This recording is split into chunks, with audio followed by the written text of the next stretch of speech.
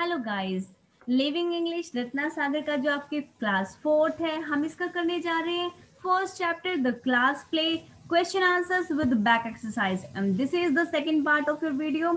In first part I taught you the story. आपके first part में मैंने आपको स्टोरी करवाई है कि इस चैप्टर की आपकी स्टोरी क्या है, और इसमें हम करने जा रहे हैं question answers with back exercise. So let's begin the video.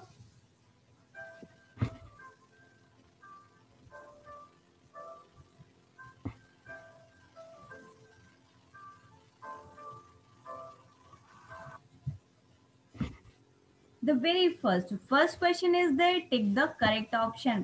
The children were excited because they जो children थे बहुत ज़्यादा excited थे. क्यों excited थे वो? Because they were going to talk about their class play, क्योंकि वो class play के बारे में बात करने जा रहे थे. Renu did not like most stories because Renu को बहुत सारी स्टोरीज पसंद क्यों नहीं आई? क्योंकि because they showed only boys as a strong and brave, क्योंकि वो जो सारी स्टोरीज थी वो सिर्फ ये दिखाते थे कि only boys he strong and brave होते हैं. Renu narrated a story about, Renu ने एक स्टोरी सुनाई, वो किसके बारे में थी? अ ग्रुप ऑफ फ्रेंड्स के बारे में थी जो कि शो करते करेज और इंटेलिजेंस को. अब आपका आता है बी पार्ट, उसका first question, what ideas did the children give to the class play? Give for the class play, class play के लिए बच्चों ने क्या क्या आइडियाज दिए? The children gave ideas of different stories like Superman, Batman, iron man and Aladdin for the class play. तो ये सारे आइडियाज बच्चों ने दिए कि क्या क्या हम क्लास प्ले कर सकते हैं. Second question, how did रेनूज mother encourage हर? रेनू की मदर ने उसको कैसे एनकरेज किया, कैसे उसको प्रोत्साहित किया? यहाँ पर कैसे उत्साहित किया? रेनूज mother encouraged her by saying, क्या कह के उसको एनकरेज किया? That women can do what ever they want to, कि वीमेन वो सब कर सकती हैं जो वो चाहती हैं. एंड गेव ग्रैंड माँ एंड हर एग्जाम्पल, और उसने इसके साथ ही अपना और अपनी ग्रैंड माँ का एग्जाम्पल दिया कि वो खुद भी एक लॉयर है और ग्रैंड माँ एक डॉक्टर है. Answer number third, what suggestion did रेनूज father give her? Renu के फादर ने उसको क्या सजेशन दिया?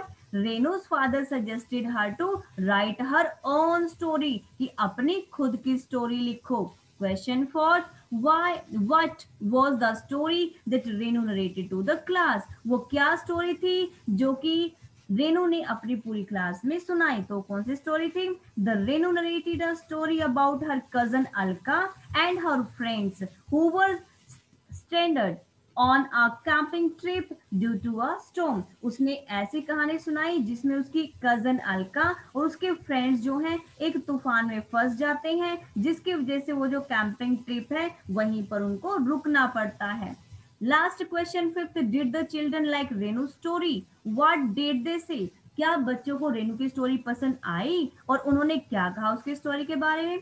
Yes, the children like रेनूज play, Renu के जो प्ले था, रेनू की जो स्टोरी थी वो उनको पसंद आई. They said to right the play together, अब उन्होंने फैसला किया कि वो सब मिलकर के उस प्ले को लिखेंगे. The next question C, but I don't know how to right a story, I have never written one. भाई मुझे तो नहीं पता स्टोरी कैसे लिखते हैं, मैंने कभी लिखी ही नहीं. तो ये सारी बातें, who had never written a story, ये स्टोरी किसने नहीं लिखी? ऑब्वियसली रेनू ने नहीं लिखी थी, उस बच्चे ने नहीं लिखी थी. Renu had never written a story.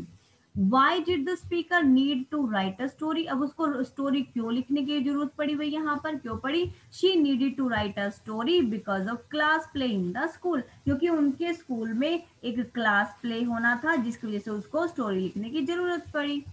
Who have the speaker to right the story? अब उनके जो स्टोरी, स्पीकर यहाँ पर कौन है? रेनू है. तो रेनू की हेल्प किसने की स्टोरी लिखने के लिए? ऑब्वियसली उसके पेरेंट्स ने की थी. सो हर parents helped her to right the story.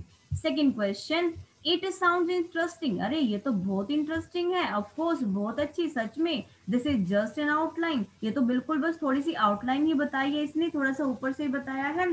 We will have to work on it, और अब हम इन आइडियाज के ऊपर काम करेंगे. हु सेड दिस लाइन्स, ये लाइन किसने कही? टीचर ने. Teacher said all this lines.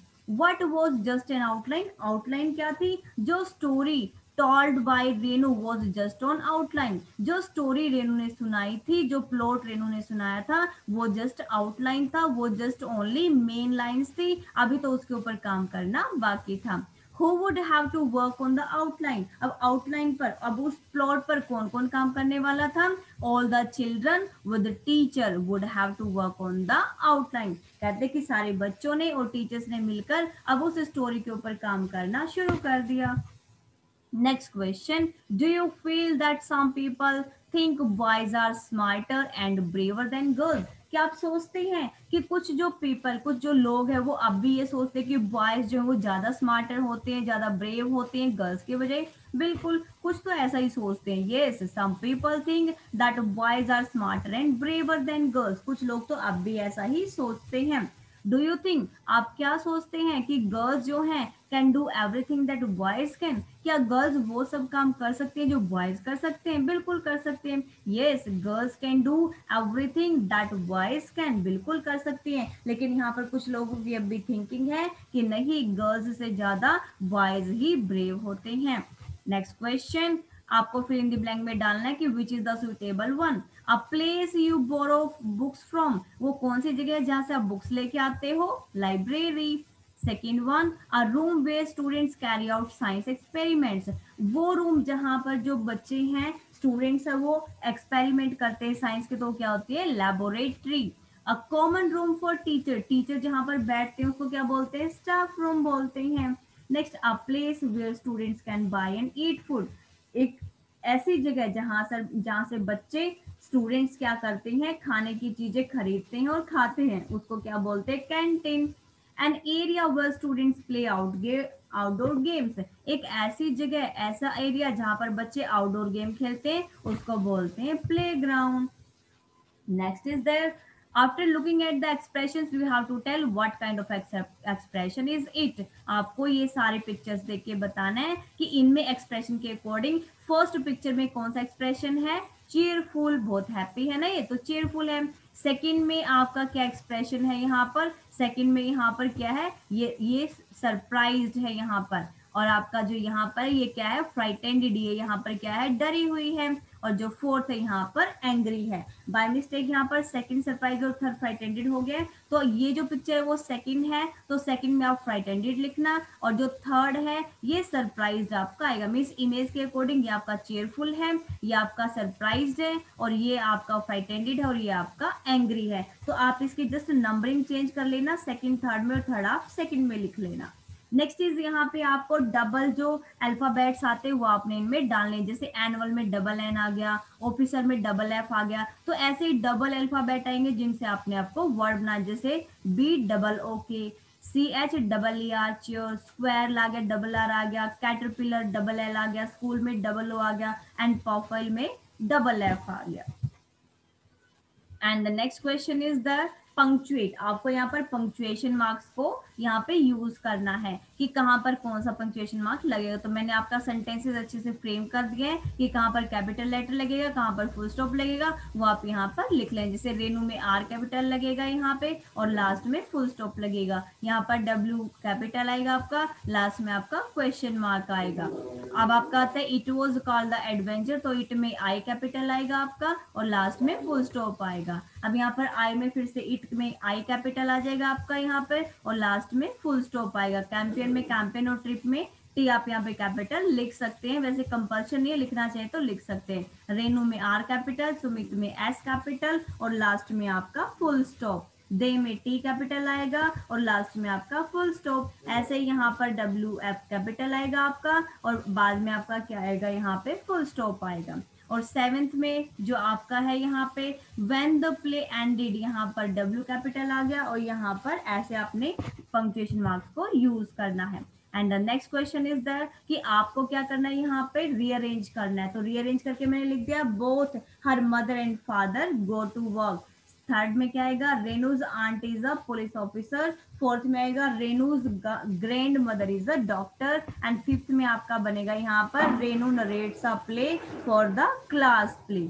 Okay, right narrates a plot for the class play. And last में आपका जे क्वेश्चन में आएगा, रेनू बोरोड सम बुक्स, कहाँ से बुक्स लेके आते हो, from the school library. Did the grand mother, आपका बाद में क्या आएगा यहाँ पर, डिड द गार्डनर, गार्डनर ने यहाँ पे क्या किया है, डी, डी आपका करेक्ट होगा, water the plants in the morning.